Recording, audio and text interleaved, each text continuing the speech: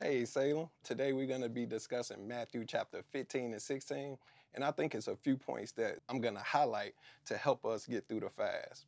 In Matthew chapter 15, we find Jesus going across the land doing good, and the Pharisees stop Jesus and say, "Hey Jesus, your disciples don't wash their hands before they eat." Jesus went on to explain to the Pharisees that, hey, it's not the outer things that you should focus on, but the inner.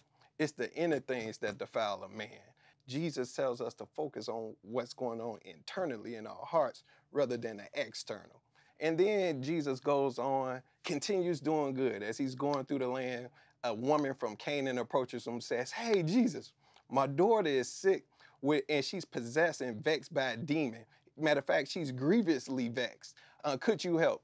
Jesus didn't say a word to her. She continued to press to Jesus, and Jesus finally responds to her, and Jesus says, I'm paraphrasing here, Jesus said, "Hey, you're not part of the children of Israel.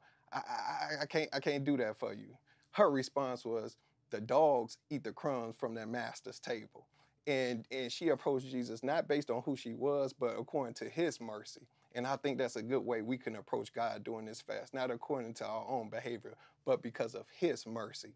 And then later on in Matthew chapter 16, we find Jesus at the table with his disciples or hanging out with his disciples. Jesus says, "Who do men say I am?" Peter responds, says, "Some say you Elias, some says you John the Baptist, some say you one of the prophets." Jesus turns around and says, "Who do you say I am?"